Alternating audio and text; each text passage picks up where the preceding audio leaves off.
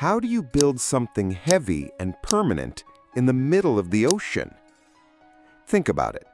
Concrete dissolves in water. Steel rusts, and workers can't simply walk on the seabed. Yet around the world we see massive bridges, offshore wind farms, and lighthouses standing tall against the waves. So here's the question. How do engineers actually build solid foundations underwater?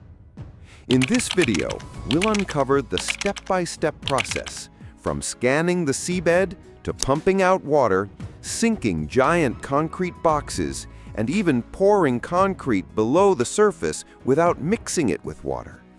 By the end, you'll see how engineers turn rivers and oceans into the foundation for the world's greatest structures. Construction on land is already difficult, but when a project must be built in the middle of a river, a lake, or the ocean, the challenges multiply. How do you build a bridge tower in deep water? How do you keep concrete from washing away under pressure? And how do you create a dry workspace on the seabed? This video will explain how engineers build strong foundations underwater, step by step.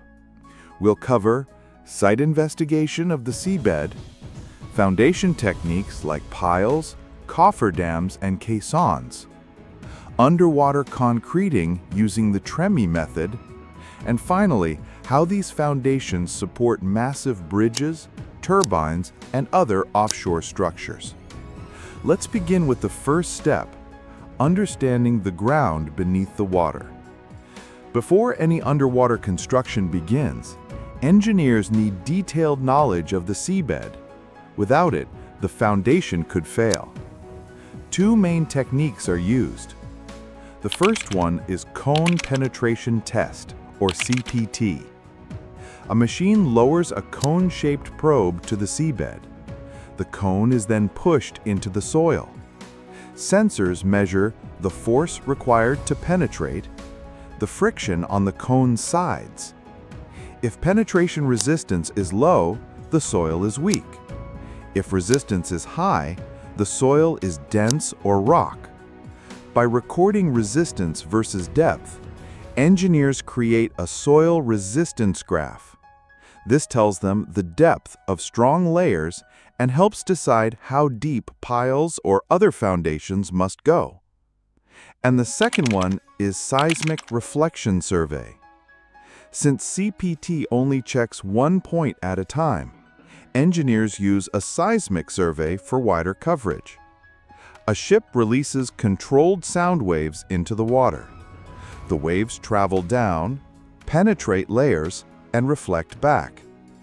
Hydrophones record the returning signals. From this data, engineers map the seabed layers across a large area. They can see whether bedrock is shallow, deep, or irregular. With this investigation complete, engineers know where and how to build the foundation. Underwater foundations must resist vertical loads from the structure, lateral loads from currents, waves, and earthquakes, uplift forces caused by buoyancy. To handle this, engineers use one of three main methods: pile foundations, cofferdams, or caissons. Method 1. Pile foundations. Pile foundations are widely used for bridges, offshore turbines, and piers. Large hollow steel pipes are driven deep into the seabed. This is done with vibratory drivers, machines that create controlled vibrations. Vibrations reduce soil resistance, allowing the pile to sink without bending. Once the pile reaches bedrock or a strong soil layer, water inside is removed. Reinforcement bars are placed. The pile is filled with concrete. Result: a strong column firmly anchored into the seabed. Multiple piles can support massive loads. Pile foundations are ideal in deep water where cofferdams would be impractical. Method 2. Cofferdams. A cofferdam is a temporary dry enclosure built underwater so workers can build the foundation in the open. Interlocking steel sheet piles are driven vertically into the seabed, forming a closed ring or rectangle. Vibratory hammers insert the piles. Tongue and groove joints lock them together. Pumps remove water inside the enclosure. Bracing systems with steel tie rods are installed to resist ocean pressure. Now workers have a dry working space to build foundations as if on land. Challenges. At shallow depths, up to 6 meters, single-wall cofferdams with seals like rubber gaskets and bitumen coatings work. At greater depths, up to 12 meters, double-wall cofferdams are used. Soil and gravel are packed between 2 steel walls for extra strength and reduced leakage. Once the permanent foundation is complete, the cofferdam is dismantled. Method 3. Caissons. Caissons are large permanent structures used for massive bridge piers or offshore platforms. Types include open caissons, hollow boxes open at the bottom, sunk by excavation inside. Box caissons, large concrete blocks built on land, floated to site, and sunk by filling them with water and concrete. Pneumatic caissons. Workers enter through pressurized chambers to excavate below water. Caissons provide extreme durability and can be sunk to extreme depths. Even after securing an enclosure, one major challenge remains: how to pour concrete underwater without it washing away. The solution is the Tremie method. A long Tremie pipe is lowered from above the water to the seabed. The bottom of the pipe is sealed with a plug. Concrete is poured into a hopper at the top of the pipe. As the pipe fills, pressure pushes out the plug, releasing dense concrete at the bottom. The concrete spreads horizontally, pushing water out of the way. The pipe is slowly raised, but always kept embedded in fresh concrete. This ensures continuous concrete flow. No mixing with water, a solid watertight seal. Special anti-washout admixtures are added to the concrete. These chemicals keep cement particles from dispersing in water, ensuring strength. Once water is sealed out and concrete has set, the actual foundation can be constructed. Drilling into bedrock inside piles or caissons. Placing reinforcement cages. Filling with high-strength concrete. Repeating for multiple piles or sections. The goal is always the same: to transfer loads safely into the strong bedrock below. In bridge construction, for example, piles or caissons support massive towers. Towers carry suspension cables.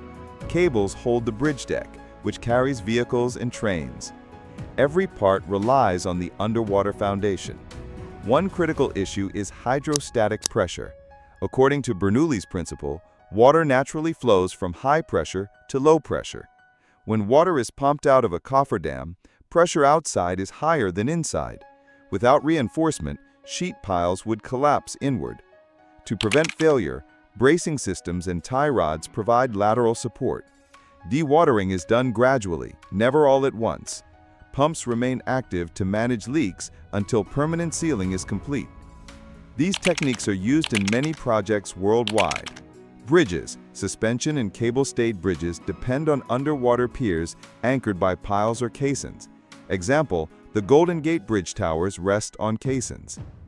Offshore wind turbines require pile foundations to withstand wave and wind forces. Lighthouses and jetties are built on solid underwater bases for stability.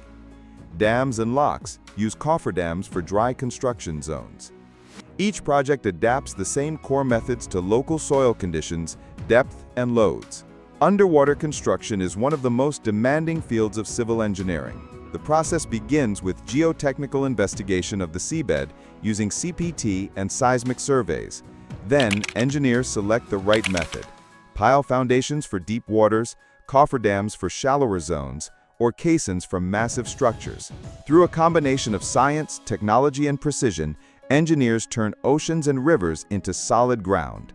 That's the end of this video about underwater construction. like, share, and subscribe for more amazing engineering. Comment your next topic idea below.